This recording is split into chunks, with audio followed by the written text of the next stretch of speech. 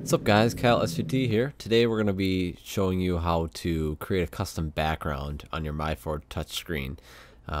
So basically what we're going to start with is, if you have Photoshop, open it up.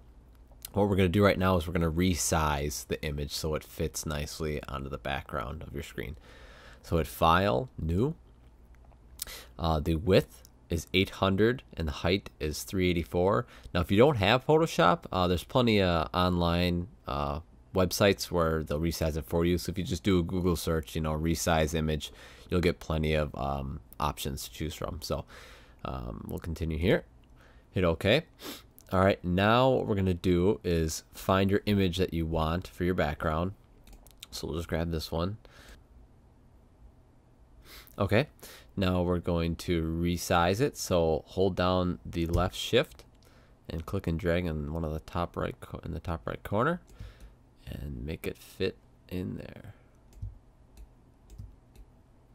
So just like that, and hit the check mark. All right, so now we're good to go. Now we hit File, Save As, and we're going to do a JPEG.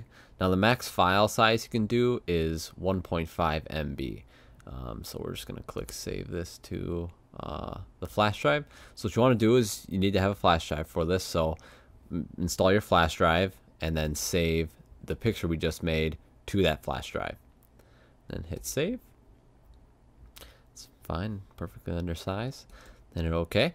So now we're going to take the flash drive into the car, and we're going to go from there.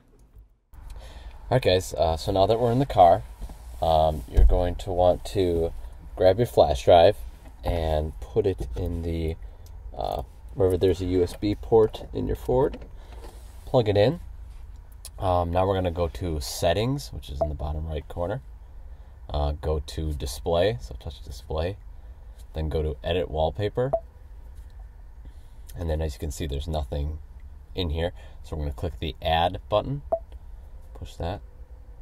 And this is just telling you the max size, and now we ought to resize this on the computer, so you can hit OK. And then we're going to USB 1. Okay, so here are all the pictures. Just going to click on it, and now that's saved to sync. So if you want all of them, you can click all of them. We'll just pick a couple. Okay, so now that they're saved to sync, so they're saved onto your car's hard drive, we're going to go back, and now there they are. There's 1, 2. So let's click Save, and the photo has been saved here as your wallpaper.